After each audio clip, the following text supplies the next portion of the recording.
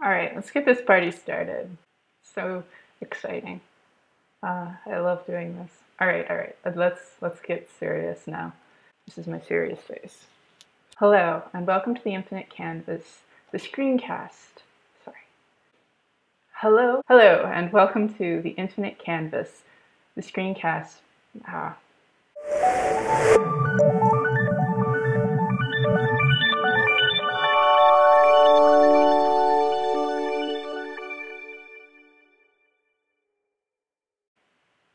Hello, and welcome to the Infinite Canvas, the Screencast for digital storytellers. I'm your hostess with the mostest, Rachel Neighbors. So good of you to join us today. This is our first official episode. There was an unofficial episode 0, but this is the first official one. Since episode 0, I set us up with this site called Patreon. Patreon basically allows creative people to post things sequentially, and their patrons can give them a certain amount of money per article or per month or per deliverable, as it were. This allows people to do things they're passionate about that don't necessarily have a marketable product that they can put on a store shelf or sell on an app store.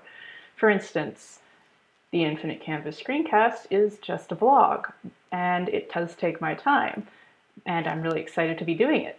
It's not the sort of thing that I want to put behind a paywall, but if you would like to throw some change my way, it would allow me to, say, get a better microphone. You can find us at patreon.com/infinitecanvas. Today's episode is brought to you by my company, Tin Magpie. And this is a site that I put together pretty quickly because I was writing an article for A List Apart. And I specifically mentioned that I was starting my own company in that article, and I needed to have a website ready, ASAP, just something. So I made this, and it was a lot of fun, especially because as a designer, I was able to come up with all the assets myself. And while the design is a little bit off the cuff, I did a lot of it in the browser. Basically, it went directly from sketchbook to browser. It's nice because I know enough about CSS and how I want to layer things that I was able to do some nifty tricks, like you'll notice the expanding background. Isn't that cool? That's just 3 different background images using background positioning. And they're all, let me show you. It wouldn't be the infinite canvas if I didn't show you how it, look how responsive it is. Isn't that great? I'm using Singularity to handle the grids, and I'm using Breakpoint to handle the different breakpoints. Those are both Compass extensions, and they are excellent to use. I'm also using Scroller. When you scroll down, you see how the birds fly up, all the magpies. I wanted to add a special Easter egg, but I didn't have the time. I was going to make it so you could actually wind up the bird and he would fly away and the entire page would change. It would be a lot of fun, and that's sort of the kind of interaction I like to do. But didn't have the time, so I added some parallax because everybody loves parallax, right? The joke is that I'm not a big fan of parallax, but I will throw it in just for a ooh factor because I think it does look really nice as a way to get birds to fly in. My mouse is a little jumpy. Here's how it is, the more smooth scrolling. So for the background, I actually have, as you can see, 3 different background images. And there's the one in the middle, the one in the left corner, and the one in the right corner.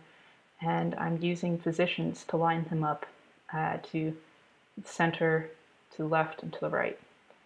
And that's what allows me to get this kind of gritty texture across the top. I just wanted to do it for fun. And this is a photograph of myself set as a background image on a div that has a background color. It's a super big background color. And it's actually just a transparent white ping. As you can, well, it's not white, it's gray, it's transparent. So I was able to fiddle around with the background color till I got one that I liked. And I set the background image to cover so that even when I'm resizing it, it will always focus in so that my eyes are looking at you. Let's talk about that A List Apart article. I can't think of any better way to kick off our first episode then with not one, but 2 articles on animation on the list apart. The era of animation has begun, people. This is so exciting. I'm in a double header with Valhead, user interface animation and user experience, a not so secret friendship. And she does a really great job of going in and talking about transitions, animations, how they work. And she's got a lot of lovely demos from CodePen. I'm very flattered to be in the same building with her. Val, she wrote the Pocket Guide to CSS, and she does CSS animations series on lynda.com. And she is the co-host of the Ladies in Tech podcast. She frequently speaks at events like an event apart. Web animation at work. This is my article. It was very cool to finally write for a list apart because I've been reading a list apart since I first got started in web development, and I just loved it. I wrote this article based on a lot of my experience interviewing and talking about web animations in Silicon Valley this year. Well, not just Silicon Valley, I was in Seattle too. I was all over the place. I was in New York, Seattle, everywhere. And a lot of things, I noticed that there were some different perspectives on what front-end developers, what skills were needed in front-end developers. Let's just say that animation was considered, oh, that's nice, it's cute. But I make an argument in Web Animation at Work, my article, that web animations aren't cute. They're necessary for creating a better product. If you want to read the full thing, it's huge. But I put pretty pictures in it, especially to illustrate the different theories behind animation. For instance, when I was at CSS DevConf, there was a wonderful talk about animations, and the author, the speaker, pardon, gave a really great example of the illusion of causality. And I tried to illustrate that with this GIF, which is basically that when we watch things on a screen, we assume that things are caused by doing something, but that's all an illusion. For instance, here, depending on when the blue circle moves, we see this as either being a bump or we see it as being a chase. But the blue and the red circle have no influence on each other. They're just pixels on a screen. It's your brain that makes that inference based on which one moves when. Sort of like when you click a button and a form disappears, you assume that clicking the button caused the form to disappear, not that the form was always going to disappear and you just happened to click the button at the right time. That's something very special about how the human mind works. And there are other animals on the planet whose minds work similarly. We tend to call them higher functioning intelligent animals. So that was interesting. I enjoyed making all of these GIFs. Feel free to share them. Just, I appreciate it if you leave my little URL on there.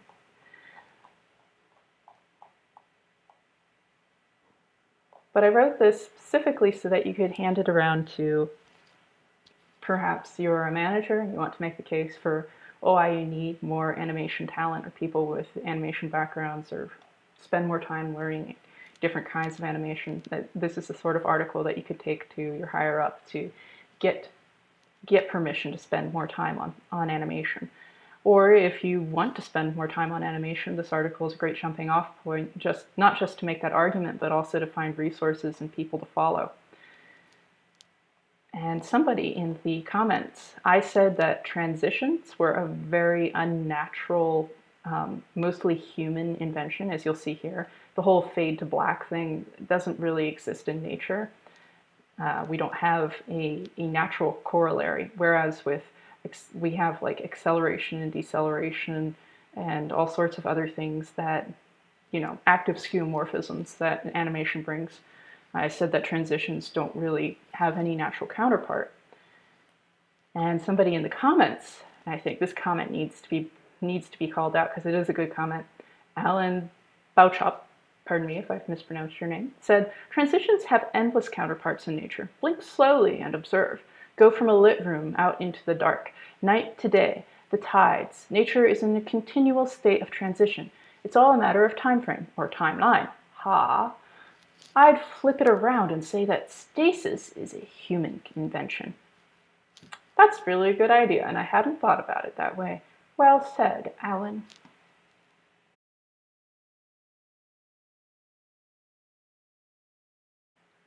recently, this was brought to my attention, written by a certain Paul, somebody who works for Google on the Chrome Dev Relations team as an advocate. Paul said that we will use will change in the future instead of using things like translate to kick individual images and layers over to the GPU.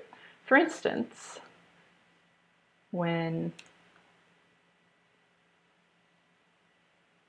I frequently kick things over to the GPU. For instance, whenever you have a lot of things moving rapidly on the page, it's a good idea if you can kick individual ones over for processing by the graphic processing unit. For instance, in this one, tuna on this panel could be sent to the GPU separately from everything moving in the background. And it's having trouble recording this and running it, which is an example of jank. Even when we send individual things over to the GPU, if the GPU is weak, or even if it's non-existent, we have to use the CPU instead on some devices. It's still problematic. But it's nice to know that in the future, we can just declare it by using will change. He says that you could have used, originally they were going to call it will animate, but now it's called will change because not necessarily everything you want to send to the GPU is animated. Sometimes it's just more efficient to handle it there. So that will help reduce jank. I'm really excited to see this. Reading this article, though, also brought me over to this other one that Paul wrote called The Web Needs Containment. And this is very, very interesting. Basically, what it comes down to is that a lot of what we make these days isn't just documents. We're not just making documents with HTML anymore. We're making apps, we're making animations, we're making games, we're making all kinds of things. They require state management, views, controllers, models. And we have so many model view controller systems because this current system isn't meeting our requirements for what we're trying to do with the tools we have. And this makes sense to me. It's sort of like anti-aging formulations that you see in the cosmetics aisle. If any of them were working, there wouldn't be so many of them, and there wouldn't be new ones every year. So it's an indication that there is something people are trying to do, and we haven't quite achieved it yet. So he makes a very good argument for why we need to contain things. It's an article worth reading because I was never a Flash developer, but he brings up he has some experience with this, and he brings up some interesting things about how Flash would contain certain things. Now, containment gets around this whole idea of sending things over to the GPU, repainting the screen. And the problem with the way things currently work is that your screen and its rendering is kind of daisy-chained together. If you change, if you pluck one thing out from the top, the whole thing needs to be redone, and it has to be completely repainted. And that's annoying if you're only changing a little tiny section of it, right? So it becomes interesting. For instance, with iframes, technically you can do that, and it's really fast, but you can't style things in iframes.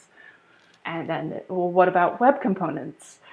Well, couldn't they blow away other designs? So it's really worth reading this entire thing.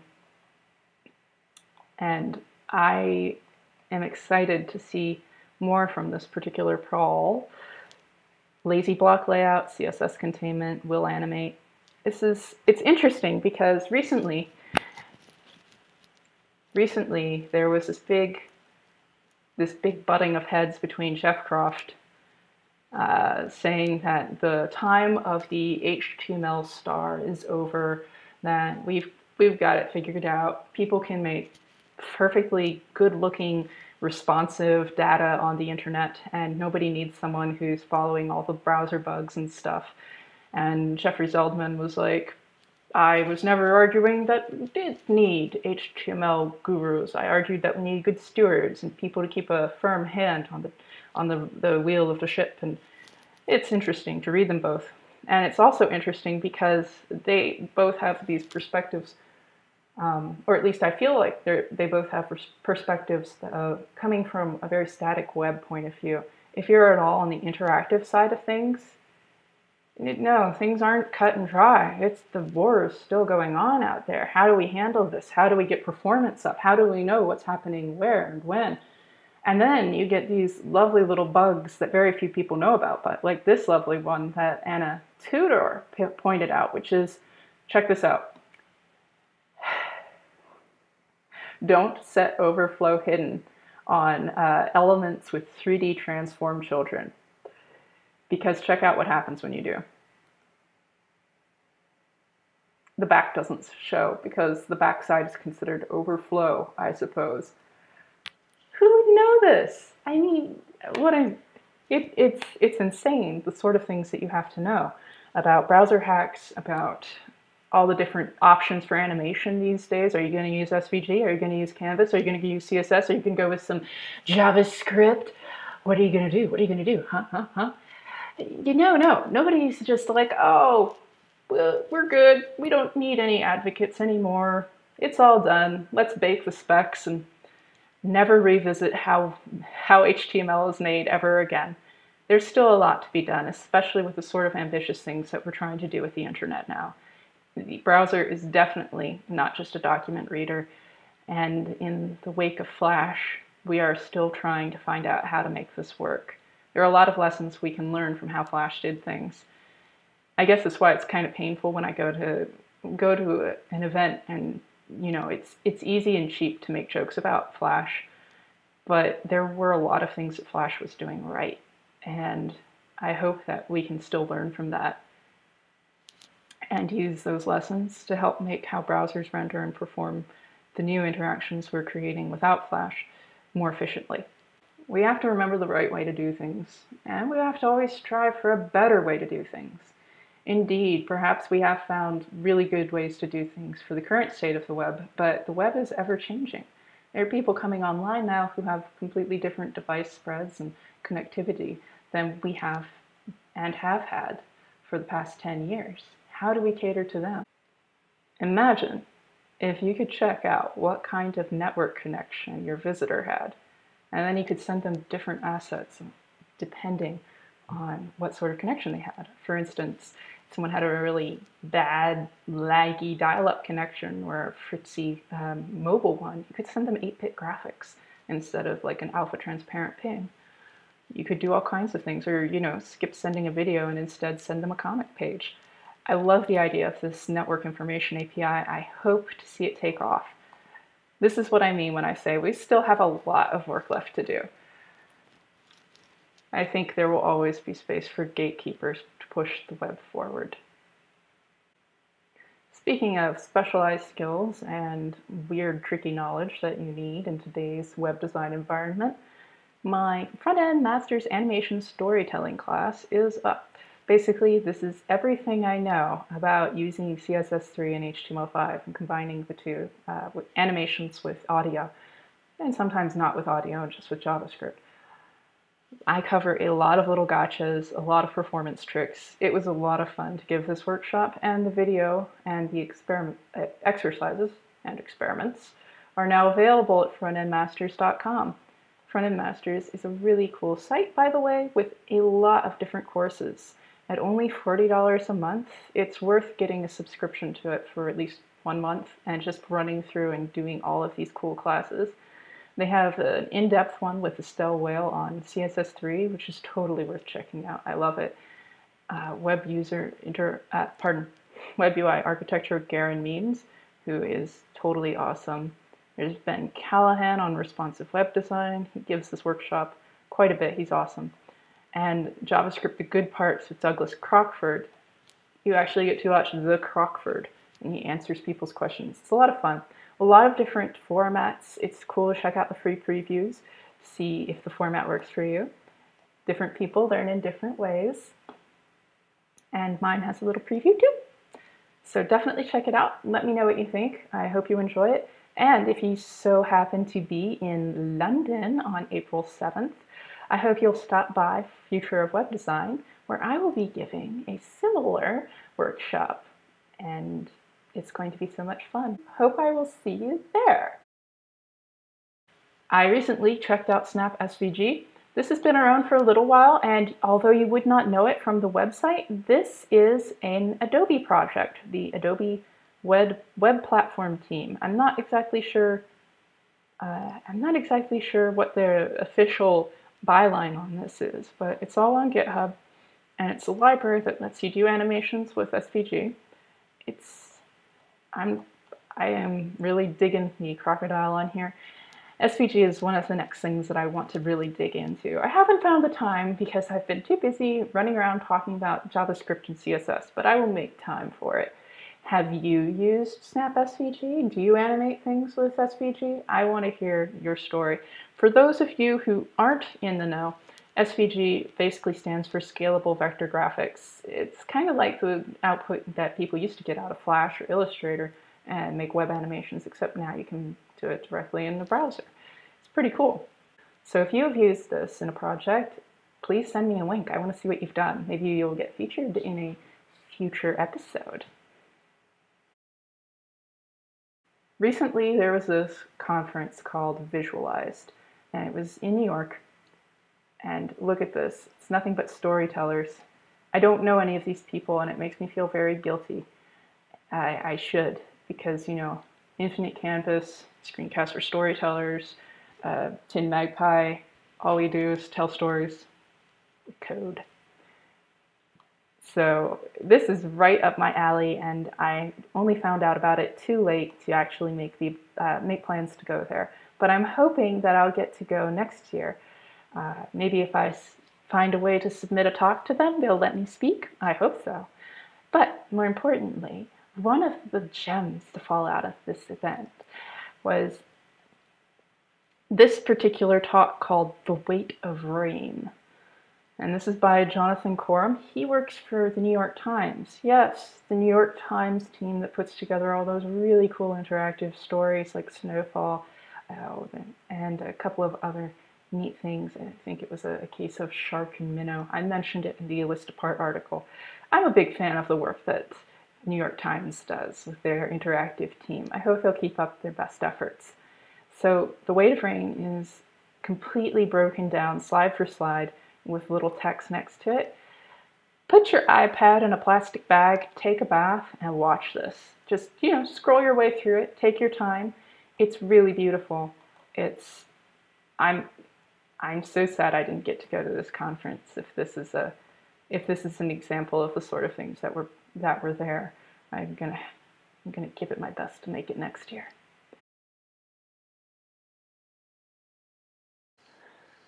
So what have I been working on? I've been working on this illustrated storybook for an article for Adobe Inspire written by Raymond Camden. Basically, it runs through how you can make illustrations animated using Adobe Edge Animate and pause and restart them depending on where people are scrolling. It's interesting and it's fun. I look forward to the chance to write articles like this based on using different user interfaces and software, because I'm always getting questions about them when I'm speaking. And it's nice to have some actual in-the-field experience, know what works, what's performant, what outputs to which browsers, and the different problems I've run into with them or haven't run into. So I created this one. This is The Three Tales of Hoodie Crow. I took my 3 favorite fables about crows and I updated them for the modern world. Updating is kind of what I do. I didn't like the idea of using a bunch of lorem ipsum text. So I created some illustrations, I got them animated, a couple of cute little design elements like this robin. I'm using repeating background images to completely randomize these tree trunks on each side. I'll show you how those work. And the neat thing is the illustrations pause when you scroll away, and then they continue when you scroll back. So this is my first Tin Magpie project. A lot of fun. Let me show you how these cool backgrounds work. Oh, that's huge. So basically, I have this folder div because I have certain things making in front of it or behind it. This forest div is basically just a standalone wrapper that sits underneath everything else. And it's got a z-index that I can use to position some things behind it and some things in front of it. For instance, the pond and the bushes are behind it, but these bushes down here are in front of it. All of this code will be made available for you to check out when it goes live in Adobe's Inspire magazine. Still a few issues out, but be patient. As you can see, these are a lot of different images, different background images, but they, like the bark on the left repeats. It's a completely different size from the bark on the right, so they're never repeating at exactly the same time. It's staggered, and I have a couple of images.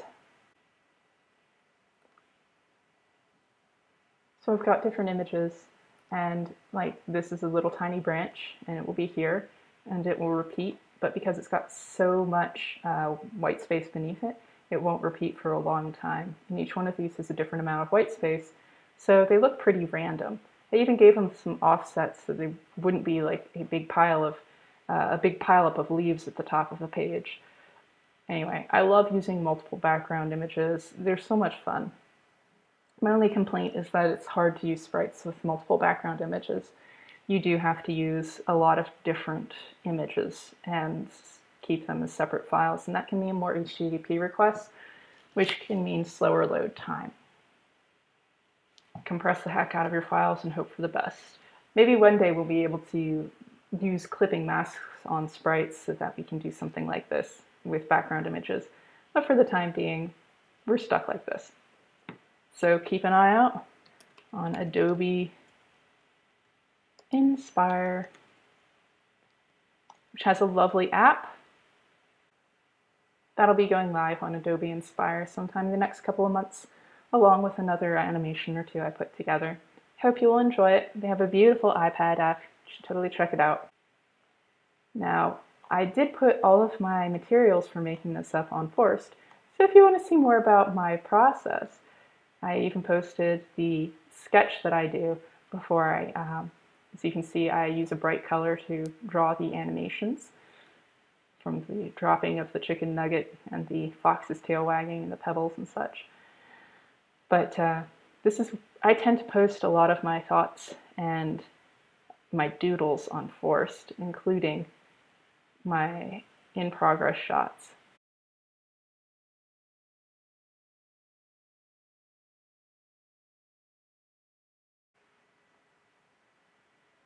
So, this all brings us over to one of our first questions here was from the wonderful Micah Godbolt. He gave a really great talk at CSS DevConf about CSS 3D transformations. If you can see him give that talk, go see it. It's totally worth the time. But he asked me specifically, we ended up having this conversation where he said it was great to see my process on Hoodie Crow, and he wanted to draw more than a stick figure. And I was like, well, practice makes betterer, and it's also useful to spend a little time each day drawing. A lot of developers I meet say, oh, I couldn't draw. I'm not good at drawing, which is weird because every developer I know does tech writing, and not every developer I know is good at tech writing. But it's really easy to tap on a keyboard and put words on a page. Writing for Listapark taught me that editors do a lot of work to make, let's put it this way, editors do a lot of work to make an article go from a lot of information vomited on the page to a respectable article that could impact a community in a positive way. It's the same with art. You can draw, but it's a lot easier to see that your art looks like crap than it is to look at your blog post and think that it looks like crap. So, my advice is that art, like writing, should be practiced. You may be a developer, you may not feel like you have any artistic ability, but that doesn't matter. You should still practice just because the practice will help you understand art better, which will let you work better with people who do art betterer than you do. One of the things I like to do every morning, regardless of whether or not I'm going to do anything artistic that day is I like to do something that we like to call warm-up sketches. I usually work with 800 by 600 because it's small and it's silly. And at this size, I'm not going to feel like my heart is broken if I don't live up to my expectations. It's like, oh, it's an ugly small size. Of course it came out terrible, right? Micah wanted to know how I would suggest getting better at art and at drawing and sketching. How can you out there get better? Maybe you're an artist who's not doing very much art in your day-to-day work and you're worried that your skills are slipping behind, or maybe you're a person who's not an artist who would like to start doing a little art on the side, either in hopes of being able to illustrate your own articles or your own projects like I do, or maybe just because you want to be able to talk more with other artists and have a common vocabulary with them. It's the same with wanting to teach an artist code so that they can talk better with developers. When you both have a common vocabulary, you can make really beautiful things together, really important things together. I do warm-up sketches. Now, you can use a sketchbook, but I use a digital stylus because I don't like scanning things, and I love the immediate gratification of posting something I've done that I really like on a site like Dribbble or DeviantArt and feeling a lot of external validation and love from the community for that. So I'm using Photoshop, but you can use GIMP, you can use whatever you like, or you can use a wonderful sketchbook that doesn't require a license. And I'm using a set of brushes that I got from the creative market, Kyle's Ultimate Brushes, and I love these because they're just so creative and inventive, and I'm really into using them these days. When I'm doing production work, I use Manga Studio and I draw very smooth looking lines, but when I'm doing doodles, when I'm playing around with ideas, I use his faux natural brushes and really let go. And I try to use very few layers when I'm doing something like this because I feel like layers make us feel like we can take it back too easily. And you should be fairly committal when you're drawing. You should feel strong, like this is a decision you're making and it's okay no matter how it works out. Nobody's going to judge you on this, and if they are, they're not very nice people. These are warm-up sketches. So first you just start by getting used to how it feels to doodle. This is fun, right? And you just do some squiggly shapes. Just do something abstract, maybe play around. I don't need this menu. Pop. Play around with some patterns a little. I like doing a scallop pattern. You might see this pattern a lot on kimonos, especially with regards to birds' feathers or koi scales. I used to have a red golden pheasant, and he had these cape feathers that look just like this. But they're fun to do, and you never know when something you're drawing like this will become terrible. You never know when drawing something like this will give you the idea for a new approach to a design problem. This usually takes 15 minutes to half an hour. I tend to do these sorts of things in the middle of stand-ups. So when people are talking about stuff that doesn't involve me, I'll just stand over here and nod and be like, yeah, huh? Yeah, huh? Ooh, I like this pen. Yeah, huh? After you feel confident with your pen, and mine's being wonky because I've got Camtasia running right now, once you feel confident with your pen, make like a solid background in your chosen color du jour. I'm gonna use this kind of purple. No. I'll use mint green. Mint green is soft. There we go. Color du jour. And then you have a layer for drawing on. I advise that you get your camera and pick out some pictures that you've taken recently. They can be selfies. They could be pictures you took on a recent trip somewhere. It could be like a snowy scene, like the one outside my windows. And you just pick it out, or you could find one online. And then you're going to do something really, really simple. It's so simple that even if you have no artistic talent, you should do it.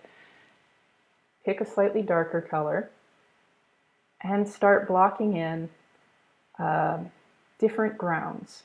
So there's a real trick when it comes to storyboard and animation development. Most of the times we limit ourselves to 3 levels of brightness in our tools: black, gray, and white.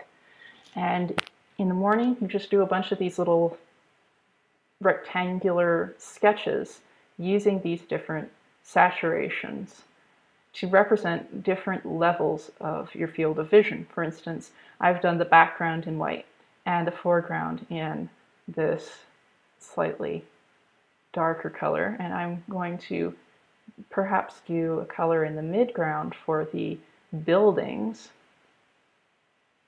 in the darkest.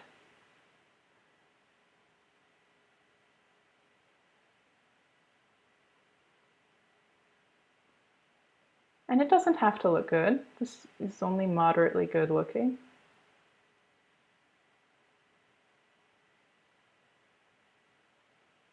But I'm already starting to think about depth and shape and how things relate to each other.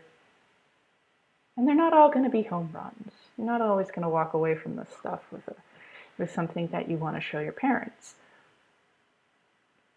I advise you just group them up into little groups and continue on your merry way. So after a while, after doing a couple of these, you might start thinking a little bit more adventurously, and you might start trying to do compositions. Now, it can be fun to do some compositions like a comic book panel. For instance, here's a person in the foreground, right? And we're going to grab a person over here, and this person will be making a plea. Oh, this person's so sad. He's got his little hands up. Why are you doing this to me? I'm going to die. I'm so alone. It's a terrible shot that I'm cutting him off there. There, he's at a breakfast table. And he's like, why are you telling me I can't eat this cereal? I love this cereal, and you're against me in everything I do.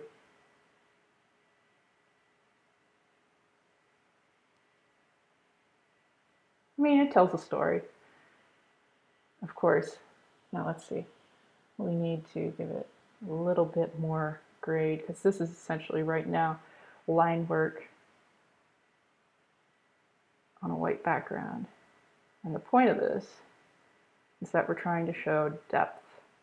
We're trying to indicate importance, hierarchy, and spatial relationships with color. And now I'm just erasing some of what I just did so that it's not a big blob. There you go. And this is a perfectly valid way to spend your morning time during a meetup, during a talk, or while you're communicating with your boss, if you can kind of partition off part of your brain, or maybe you're talking to your family on the phone, and it's one of those times where you can kind of let a little bit of your brain wander for creative pursuits, but you don't want to completely give your brain over to thought. This is perfect for that. It's a good little exercise. It's not very mentally taxing. It's very relaxing. And every day it lets you get a little bit better at communicating visually.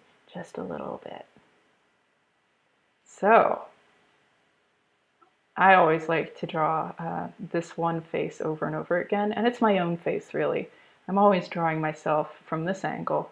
This or birds. I love birds. That's why so many of my animations have cats or birds in them, because I can draw cats and birds really fast. I should try something a little bit harder, like orcas, in the future. But you can see somebody's trying to get in the camera here too. And this is also a perfectly good warm-up sketch. It doesn't all have to be tonal value experiments. Sometimes it's just doodling.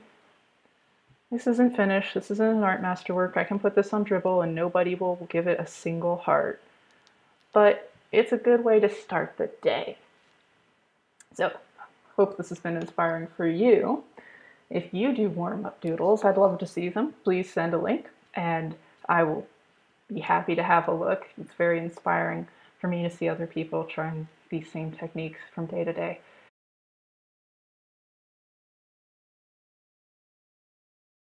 Thank you so much for joining us on our inaugural episode of the Infinite Canvas Screencast. You've been a great bunch of people to talk with, and I appreciate all of the questions that you sent.